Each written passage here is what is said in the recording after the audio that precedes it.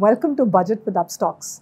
I'm Monika Halan, and this is a pre-budget series where we discuss issues both macro and micro. This panel is about delving deep into the macro issues before Budget 2024. Budget 2024 comes at a very interesting time. We have a consolidating fiscal book with the government. Borrowings are largely under control and tax revenues are looking good. The twin balance sheet problems of banks and corporates are also sorted. But we see storm clouds gathering with consumption growth slowing and private sector investment yet to take off. The government has pushed the pedal on capital expenditure over the past few budgets. But unless the private sector takes the baton over, we might see growth faltering. There are also issues of inequality and jobs growth in front of this budget. These are some of the issues that this panel will decode. I have a very eminent panel of experts who will help me think through some of the possible scenarios ahead of this budget. I have with me Mr. M. Damodaran. He needs no introduction. Well known as the chairman of SEBI, he's also called the turnaround man. He successfully prevented both UTI and IDBI from failing at a very crucial time in the financial history of India. He's well known for his work in the space of corporate governance and now runs an advisory, Excellence Enablers. He also serves on many boards of top companies. And we also have Dr. Sajjid Chinoy, who is Managing Director and Chief India Economist at JP Morgan, where he has been since 2010. He's also currently serving a second term as a part-time member of the Economic Advisory Council to the Prime Minister. We have Dr. Niranjan Rajadhyaksha. Niranjan is an old colleague of mine from Mint and is now Executive Director at Artha India Research Advisors, a public policy consulting firm. He was earlier the Research Director at IDFC Institute and Executive Editor at Mint, where he continues to write a fortnightly column on economics. Thank you so much for joining me on this very important debate that we hope to have. So I want to start this discussion by saying that actually in the budget, which is really the revenue and the expenditure that the union government makes, which today stands about 50 trillion rupees in that ballpark zone. The elbow room is really it's not that much, it's a few thousand crores, because 85% of the budget is spoken for in terms of subsidies, defense, pensions, transfers to states. So it's just a few trillion rupees here and there on which this entire debate really sort of centers. It is the way in which the government spends this money gives us a direction as to the priorities of the government. For the last few budgets, we know it's been fiscal consolidation and capital expenditure. Fiscal consolidation essentially for all of you means that the government wants to control how much it borrows. It doesn't want to get into a place where the debt and the debt servicing becomes unserviceable. So the focus has been on that, and in the last few budgets, it's been on capital formation, which means the government-induced infrastructure building. This budget looks as if possibly a trigger to consumption might be the issue. So I want to just go around the table, Niranjan, maybe starting with you, to say what is the big one issue which faces this budget? Thanks, Monika. I think that you're correct that the entire budget is going to be designed in the backdrop of a fiscal glide path which has been announced, that every year the government is trying to bring down its fiscal deficit. This year, undoubtedly, one of the sort of dark clouds on the Indian economy is slowing personal consumption, household consumption, and we can go into the reasons for it. Can the budget per se give a boost to household consumption? I don't think so. At the margins, you may have a tax cut or payments for programs such as the PM Kisan or the wages on the NREGS program could be in. So there's some money which could go into household incomes. But I don't think beyond that the budget per se can on its own turn around the consumption story.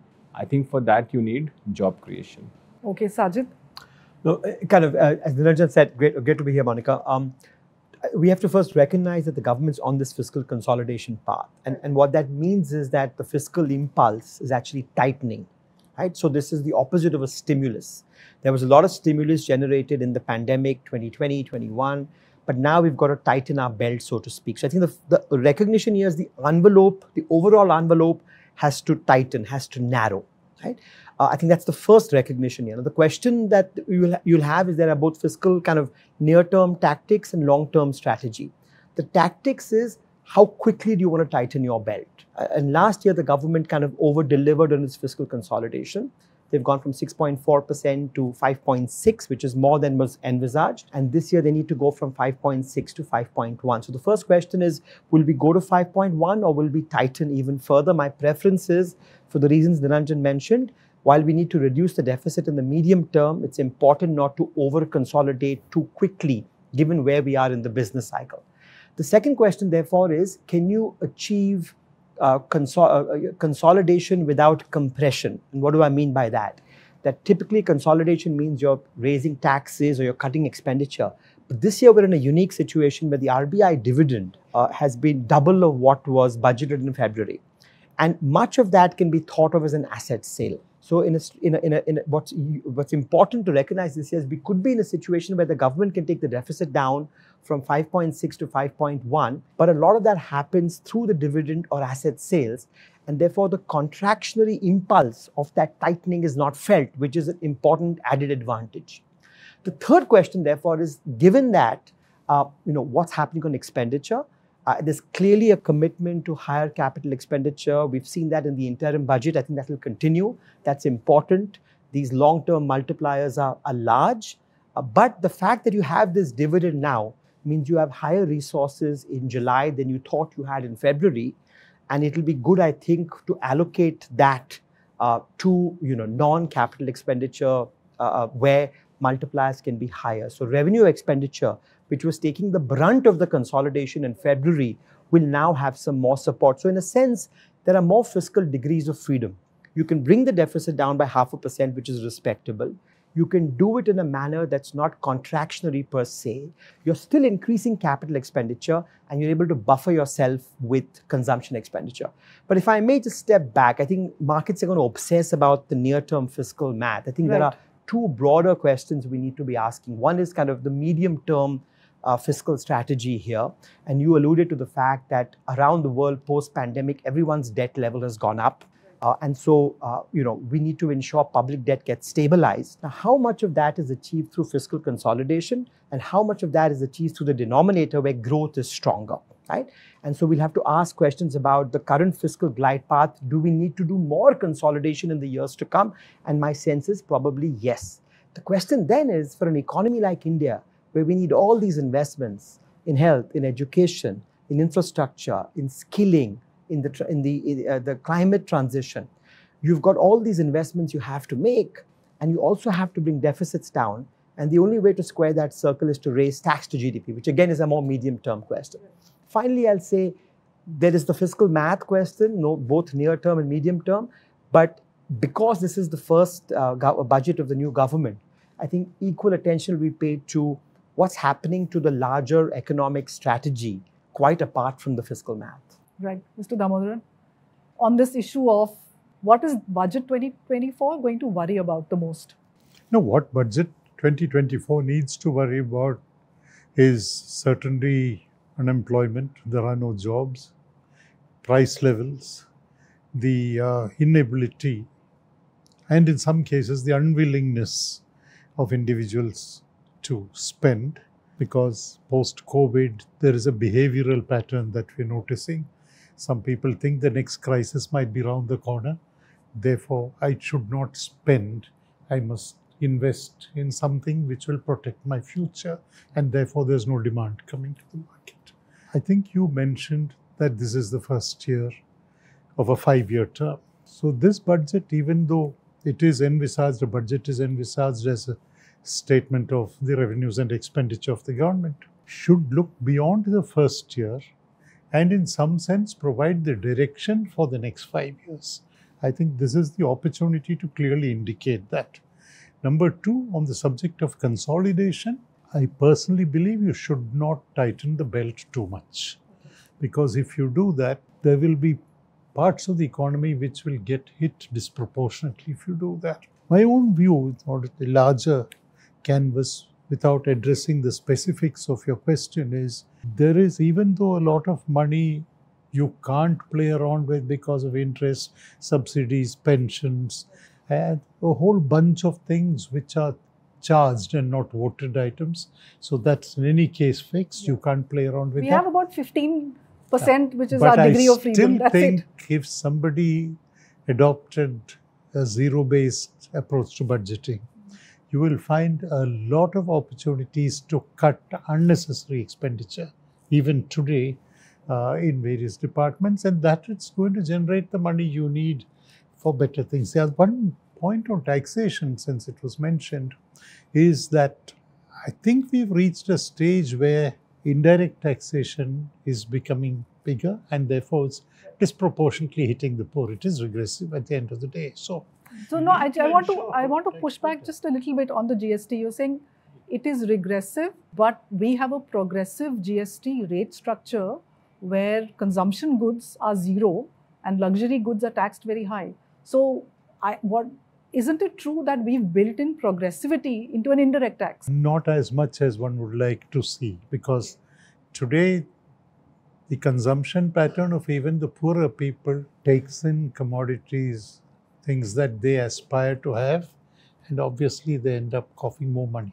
You look at the direct taxes, I think you could do more on direct taxes. I am a great believer in reducing tax rates and scrapping all your deductions and exemptions. Which is the new tax regime that we have. Just scrap that and then see how much money comes. And people will sleep better because you don't have to calculate what deduction you can resort to where. Financial engineering will be a little less, and therefore it will be possible to do that. But I worry really about lack of demand, which is what you started out with, because how do you really generate demand in a situation where you're moving away from what we did during COVID, which was really trying to give an artificial boost to the economy. All countries did that. So when you're scaling back, you really have a problem there. And I think it's important really to see how much you can do without causing significant disruption in the way, in the very fine balance that is there. Just a couple of points, excellent points Damodaran made. I think one is to recognize that there's some encouraging progress being made on taxes. So this year, gross tax to GDP, center and states for the first time ever could surpass 18% of GDP. We still have a lot to do, but the last time we were close to this was 2007 at 17.9%. Now I completely agree that we should be focusing on direct taxes. I think the issue about injecting progressivity into an indirect tax is at the cost of simplicity, and you have a very complex system, right? And so what you want to do is not overload multiple objectives on any one instrument. Indirect taxes should be simple, they should be broad-based, right? And we should focus on direct taxes when it comes to progressivity. But I think the broader point's an important one. I've been writing for the last few months. When we talk about private investment, it's important to identify what is the binding constraint on private investment. Because if there is limited political capital and limited state capacity, you want to focus your efforts on alleviating binding constraints. The good news is the supply side has been healed over the last decade. The twin balance sheet issues. Twin balance sheet problem. Corporate debt is down, the lowest in 10 years. Profits have been healthy. Cash balances are high. Banks are lending. Why are we not cost seeing of credit? Exactly. Capital? Because in my mind, it's a demand visibility issue. Okay. Now, there are two parts to this. One is we live in a world in which China has massive excess capacity because Chinese own demand is disappointed and the supply side has been strong. And so China is exporting both that excess capacity and the deflation that comes with it. Right? And countries as far apart as Brazil are complaining about Chinese dumping. India's bilateral trade deficit with China last year was 2.4% of GDP, among the highest in the last 10 years. So if you're a corporate in India and your balance sheets are strong, but if utilization rates for manufacturing have been range bound at 73, 74%, haven't broken out decisively, core inflation is running at 3%, the lowest in 11, 12 years. That's good for consumers, but from a firm's perspective, that's telling me I have no pricing power, right? Nominal sales growth, profits have been strong because costs have been lower. Top line growth in the last 4 quarters, nominal, has been below 10%. So if you're a firm in India it makes perfect sense to wait and watch because you're seeing that demand is now a binding constraint, and I've got this excess capacity from China, which is spilling into India through imports and keeping inflation contained. I think the budget's challenge is the cyclical help for demand, both monetary and fiscal, is limited. Cyclical instruments did what they had to do in the pandemic. Explain cyclical. So when I say cyclical, I mean that the fiscal stimulus widened, expenditure levels went up, right? There was welfare support provided at the bottom of the pyramid. Interest rates were slashed. Real rates for much of 21-22 were minus 300 basis points. There was cyclical support. Now, for macroeconomic stability, for debt sustainability, we have to reverse some of that stimulus as is happening around the world. So for me, the real question in the next 6, 12, 18 months is how do we structurally boost demand without the benefit of just a little bit of monetary easing and fiscal widening? Can we do something to boost demand, consumption and exports more structurally, which then leads to more private investment and you get into a virtuous cycle? Any answers, Niranjan, for this? First of all, just taking off from the excellent points which Mr. Damodaran and Sajjid made, I think one is taking off from what Mr. Damodaran said about this being the first budget of a new government, so the long-term strategy.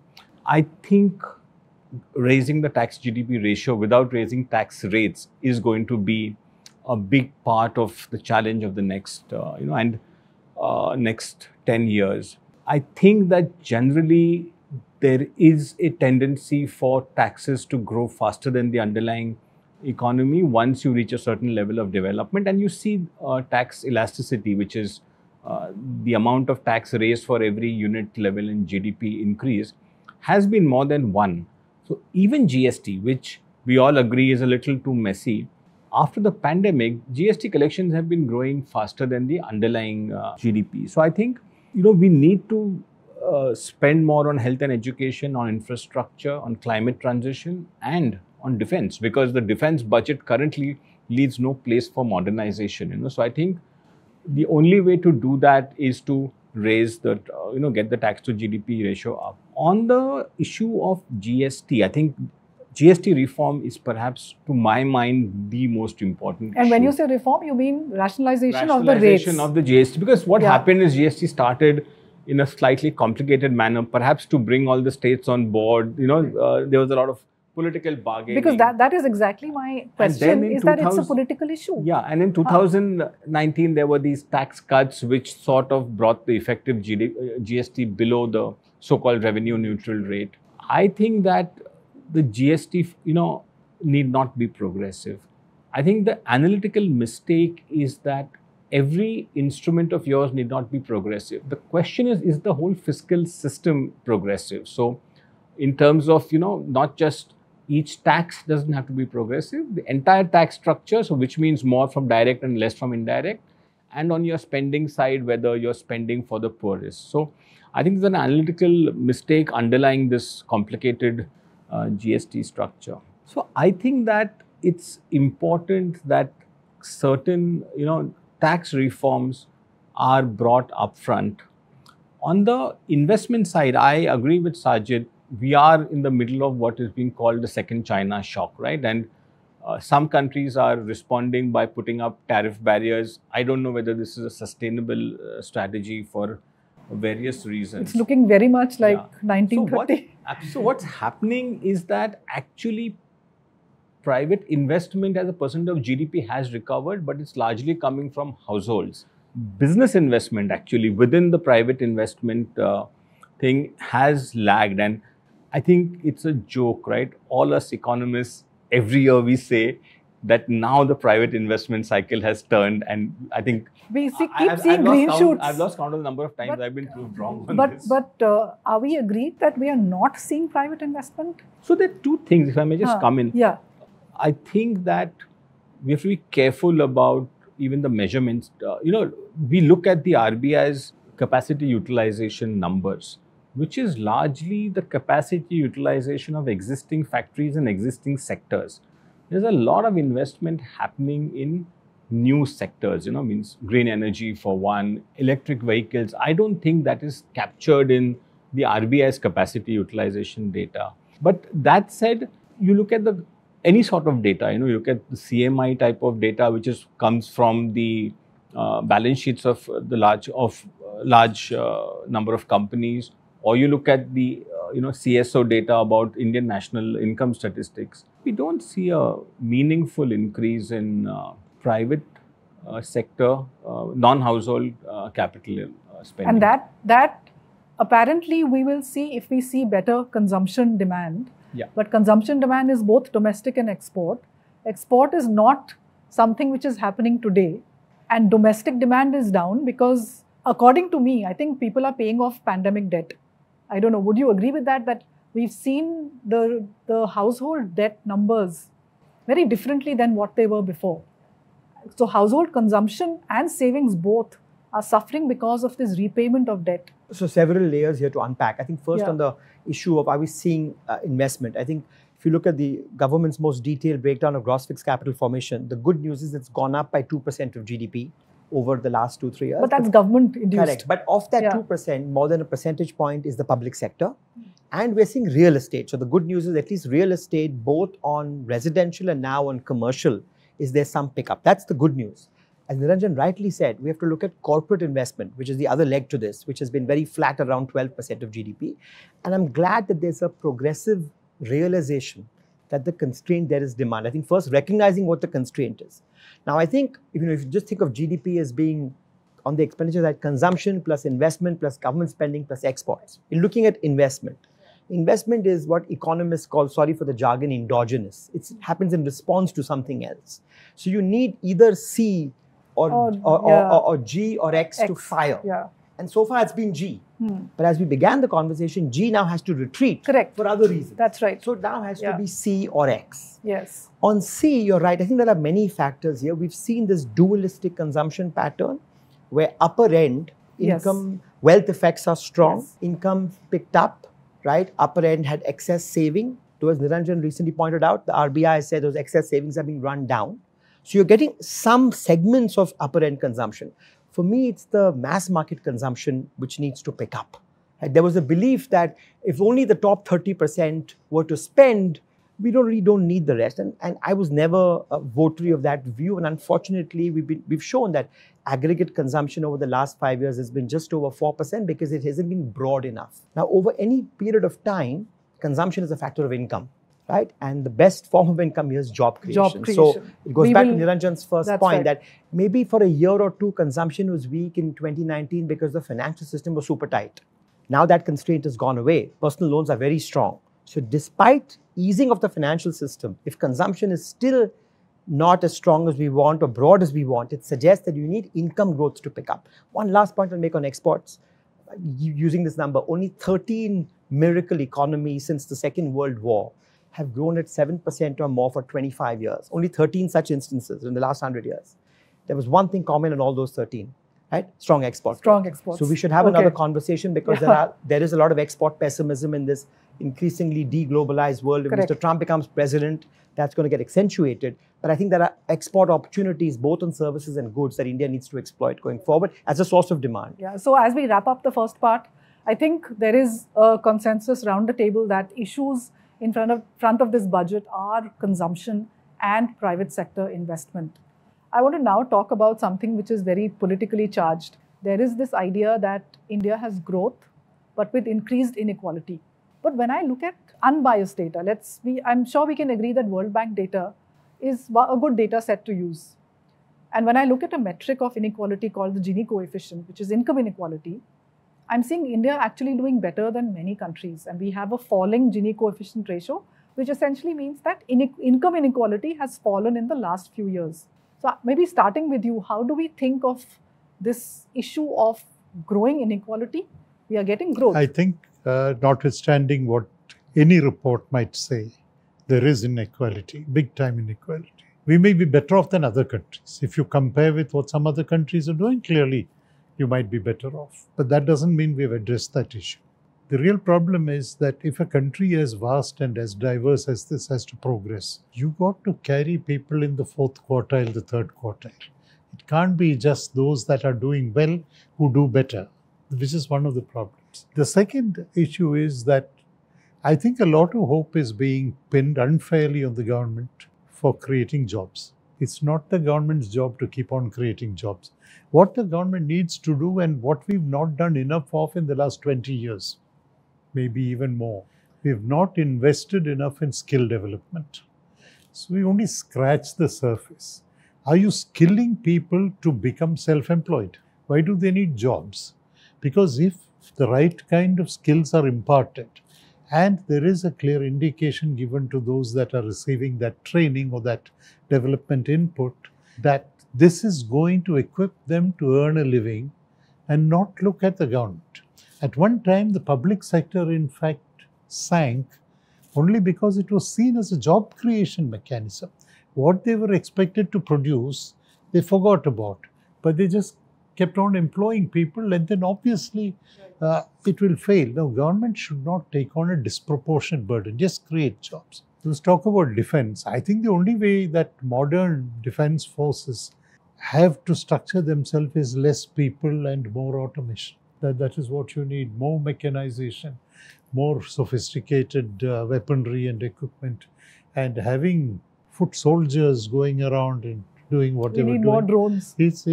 Maybe more drones, because ultimately an army exists to defend the nation as well as to attack those who misbehave, right? Now, for both of these, you can't have just more people. Now, it's going to get worse if the Agniveer scheme is going to be abandoned or modified, because the pension hit that the forces were taking, they're not stating it. That was the only reason they did this, instead of saying we don't want the work to force to bloat. But again, because of political compulsions, if there is some kind of scaling back, or 4 years becomes 6 years, you're going to have an issue. There is a problem you mentioned of growth. Jobless growth is an expression we've heard in some sectors, at least for many years now. So the jobs will not come where they were coming from earlier. That is certain. The second is inequality exists. You can't wish that away. The problem. So there is no society which is going to be fully equal. It is an acceptable amount of inequality. Less unequal than it was day before yesterday. Right. Can we move in that direction?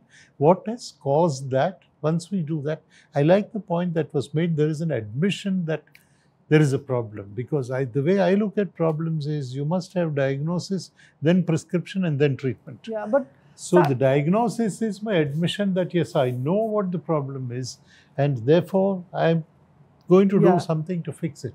Other issue that arising out of all of these is the center-state relationship. We don't need to be as populist as you are in a year of general elections. This budget is post-election budget. But there are still major states that are going there. So you will get state-specific populism in the state budgets, aided, of course, by the center. The states don't have budgets to speak about unless the center is helping them with the money. So you will see elements of populism.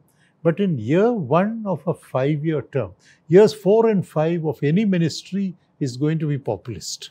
We didn't see that. We didn't see it in interim budget. It was before the election. We didn't see it. Limitations. I mean, there was we didn't see it in the last budget. We saw fiscal consolidation. So I take your point. But Sajjid, I want to ask years 4 and 5 will be a write-off as far as, logical prioritization for investment, etc. There will be populism. Right. But we have an opportunity. Year 1 of the budget, I think we need to shed populism and do what we think is right, prioritize better. We don't have, I think, adequate prioritization of budget. Right. Sajjid, do you agree that, so I'm going to keep pushing back on this to argue that on the metric that most economists agree that a Gini coefficient of 40 or below is acceptable inequality, because a society can never be fully equal. Okay, that's a premise. How much is acceptable? Apparently 40 or below. We are at somewhere 32, declining from it was earlier 34. And whatever poverty statistic that you pick up from whoever, we are below 10, extreme poverty. We are looking at the income group of between 5 lakh to 25 lakh over a 10-year period, which has seen a CAGR of a 25% growth in terms of their incomes. Does it not point to people doing better generally, that inequality will remain. So that's some very important points you made. So there's no question that progress has been made. I think that we all have to admit. The question is, how much more we have to do. Clearly, progress has been made, but I think for me the puzzle here is the consumption puzzle. Right. That as incomes have improved, why are we not seeing consumption move up in tandem? Right. And that tells us that more needs to be done. Now we have to also admit, COVID around the world, not just India, was very Darwinian. It was very survival of the fittest. And so you've seen that exacerbate cleavages around the world, large firms, small firms, formal, informal, upper income, lower income. So countries have had to mitigate that. Right. And again, the way to do sustainable healing is through job creation. Now this debate about growth and inequality, that there's a trade-off, is a false debate.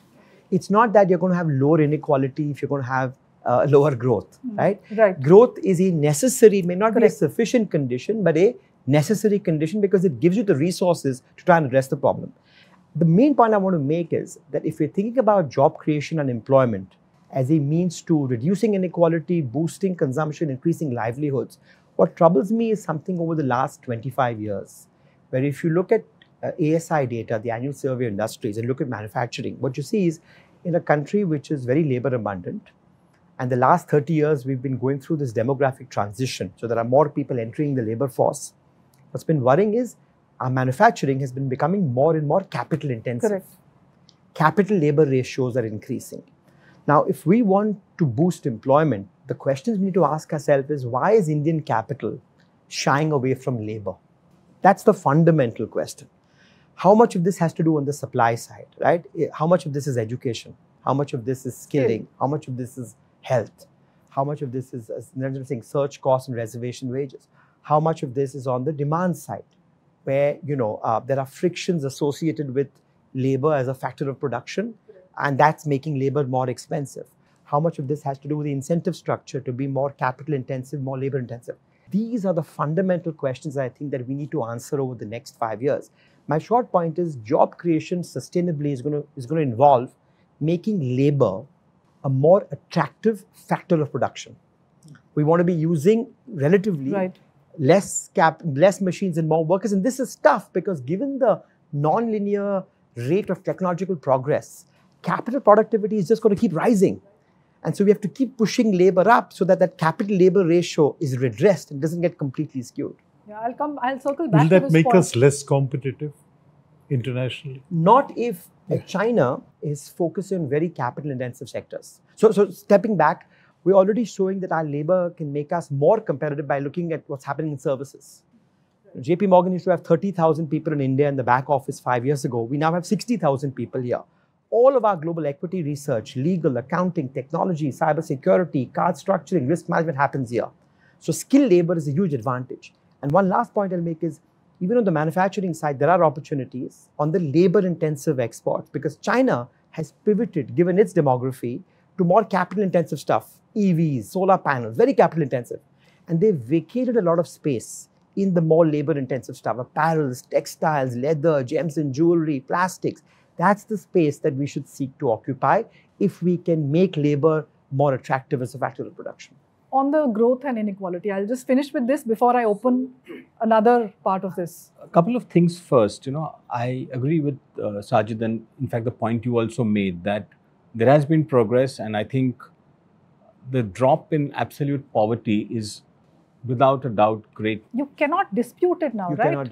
The Gini coefficient, I would be a little careful in interpreting because India calculates consumption inequality. We don't calculate income inequality. And considering the fact that the rich save more, consumption is more, equal than income.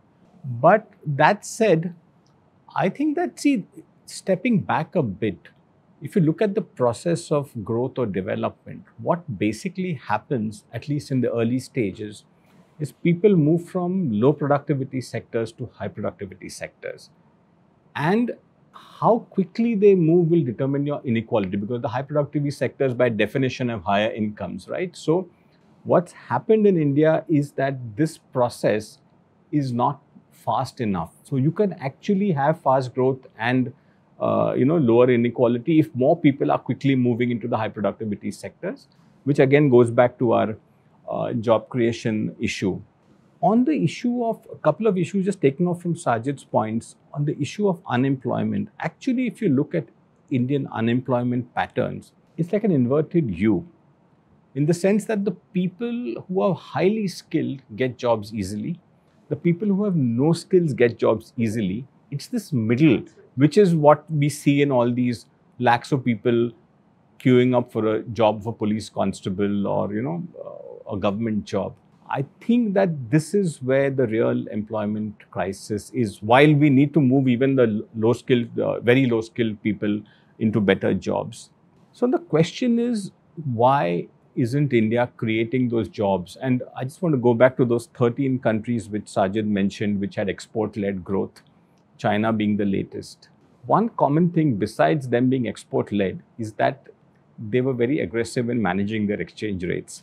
So if you have domestic constraints which are raising your cost of production, it could be power, it could be lack of infrastructure, it could be low productivity. The way to correct it at a macro level is to depreciate your exchange rate. I don't know if Sajjid would agree. So I think there is an exchange rate issue which I think explains part of our. So rather than think of exports, I think just this distribution between whether money is going into tradable sectors or non-tradable sectors. And you see even large Indian companies, they're investing in telecom, in retail, in infrastructure, in banking. So these are all domestic, non-tradable sectors. I don't think we have large investments in the tradable sector. The last point, I think it is important that inequality, whether it's consumption inequality or income inequality at the household level, we also have to think of the balance between capital income and labor income. And I think Sajjid and I have both wrote this, 2 years or 3 years ago, that especially the recovery after the pandemic has been profit-led. Profits have increased and companies have used those profits to deleverage or to just build up their cash reserves. So there's no investment. And labor incomes, if you look at the PLFS data, etc., real incomes have stagnated. So I think there is that type of inequality as well, besides the household inequality. Right. So because when there is a narrative which becomes a political issue of inequality, then there's pressure on an occasion like the budget to do welfare spending. And let me complete the circle of this argument, which is that so there is free food or there is freebies, subsidies. It sort of discourages labor to work because you're already getting so much free stuff. Then we can circle back to say that the jobs problem that we are talking about, is it an unemployment problem or is it a skill problem or an unwillingness to work problem? How would you contextualize or that? all of the above? All of the above. Okay. Yeah, because that last part is also important. There are people. No, it's not an Indian thing. You go to. But we are at $2,000 per capita income. They are hiring, and there are lots of people who don't have jobs. Yeah. Nobody goes there. No, but if I'm at $60,000 per capita income, I have social security. That's what I'm saying. $2,000. Therefore, why should you go and work? All I'm getting is free food grain. Yes. Is that? So I'm trying to piece this together. So is that I'm enough? not convinced that we have enough evidence because there's an identification problem here. Okay. Over the last 4 or 5 years, we've seen, I would argue that in fact we were more prudent fiscally in the pandemic. It wasn't like the US where there was so much fiscal support provided that there was a clear disincentive not to work because you have this massive war chest of excess savings. It wasn't clear that Indian households at the bottom had all these excess savings because if there was, mass consumption would not be soft. So several things have happened in the last 2-3 years that you've had demand for jobs. Demand has been softer as we've agreed. Yes, some more targeted support has been given in India, right? And we've got this more secular problem of a skill mismatch. So because there are 3 proximate reasons why unemployment hasn't picked up, I think we need more evidence to say that reservations have picked up and people are unwilling to work. Okay. Because that doesn't match with the fact that fiscal support is more temporary. And if that was the case, then we have an unemployment insurance mechanism, which is NREGA. And what we've seen is if this was just a general unwillingness to work, right, I would have seen NREGA being acyclical. Okay. would stay at a certain level. The fact that NREGA has been more cyclical, when you've had a deficient monsoon, demand has gone up. In the last few months, as the recovery is progressing, demand has gone down, tells me I'm not convinced that it's just higher reservation wages. I think those goes back to A, is there demand for jobs? Are we creating jobs in labor-intensive sectors versus capital-intensive sectors? And then the long-standing problem of the skills mismatch. Right. Niranjan, on this issue of this argument? I agree. I think the skills mismatch, at least at the level of industry, is and in fact, I've had senior people in even real estate tell me that you can't get good bricklayers or plumbers, or so the skills mismatch is definitely an issue. The other thing, interestingly, I don't know whether it actually directly answers your question, is that if you look at the unemployment data, one thing I said is that the poorly educated, people who have no skills and people who have high skills get jobs, but the poorly, the middle is an issue. There is some evidence that youth unemployment is very high in the early 20s, so 21 to 26, 27, and then it suddenly magically drops off, and one possible explanation is that there's a whole generation of people vying for government jobs, so they're spending those 5 years of their lives trying to get a government job, which often at that level pays higher than a comparable job in the private sector with guaranteed job security, some social security. So I think it's a complicated issue. I would agree with Mr. Damodaran that it's a whole combination of issues, and I think it's something which is a central problem which Indian policymakers will have to grapple with in the next 10 years, because if you can't eventually provide that stepping stone to a young population, there are all sorts of other risks which come into play. So I think this jobs issue is definitely something which needs to be, whether we've never thought of it right now, but like I said that, exchange rate is one way, some sort of a wage subsidy. We've got capital subsidies through the PLI system, so whether some sort of wage subsidy where government says that for the first 3 years, we'll basically pick up, some part of the wage bill of new employees. I don't know, means this has to be thought through, but till people get jobs, the political demand for handouts will always be there.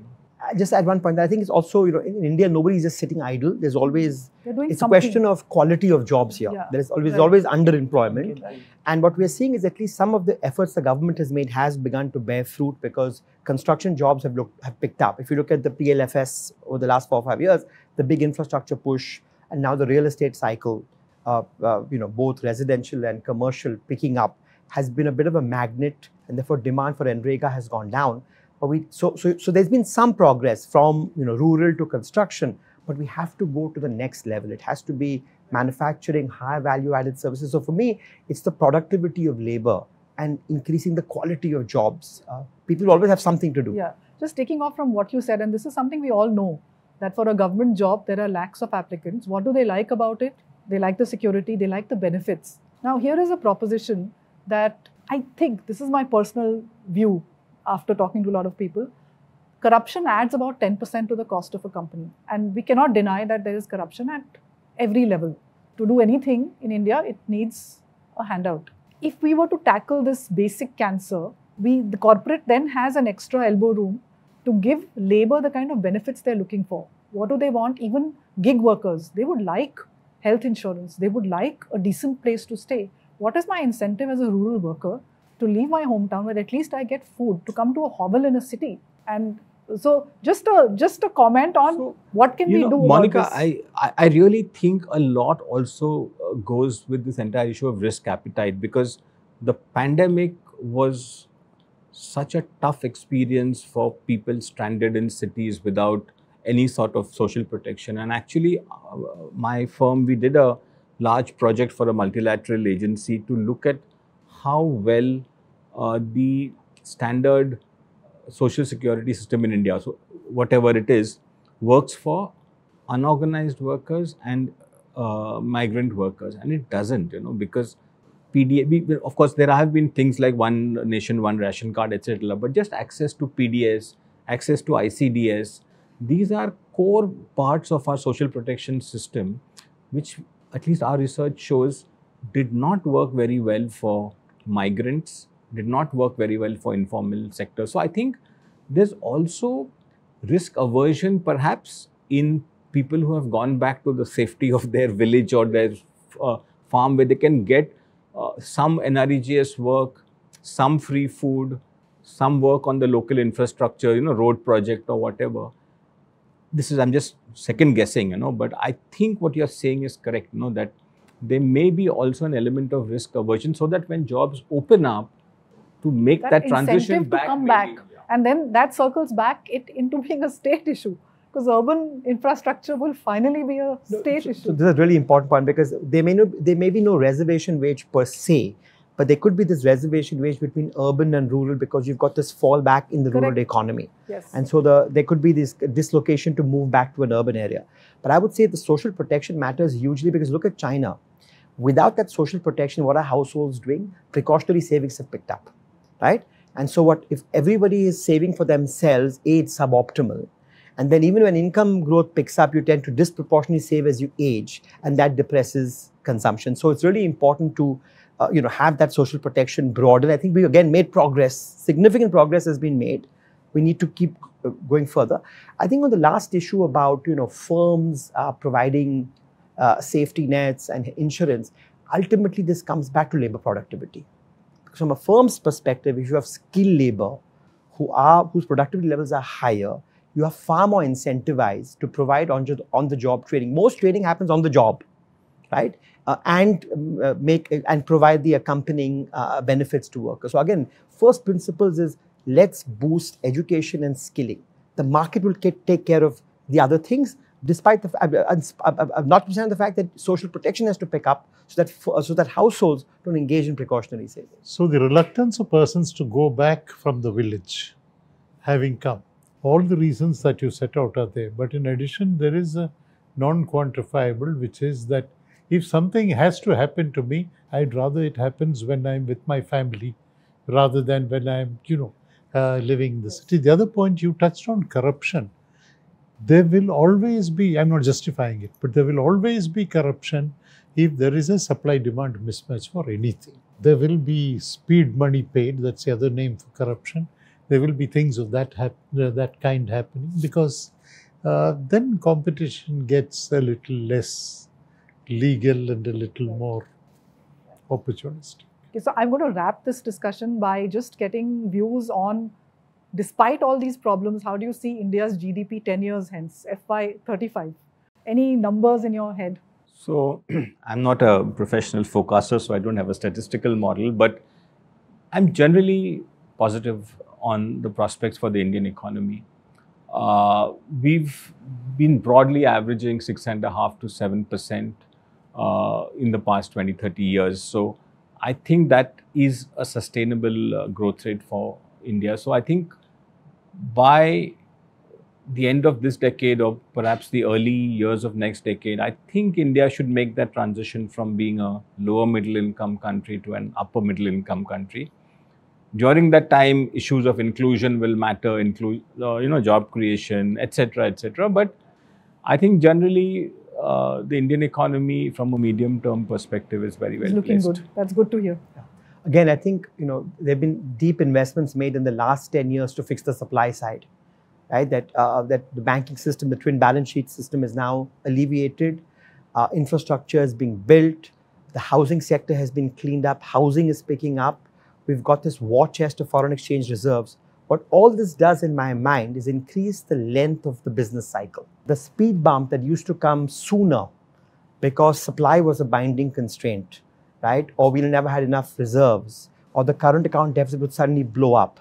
The road is now longer. The speed will come later.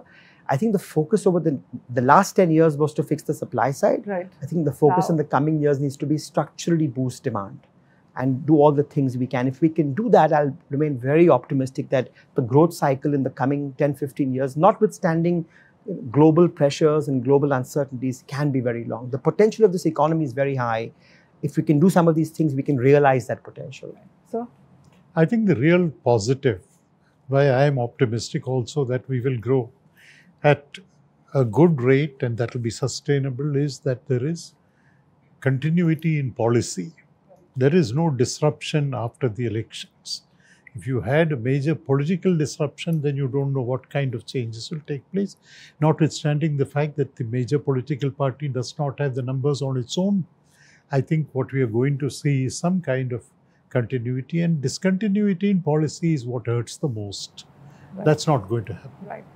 Thank you so much, all of you. I think this was really a debate which has triggered all kind of further thoughts in my head. This was a fantastic discussion. I know I have learned a lot. I'm hoping you did too. Thank you for watching this, and do come back for more soon.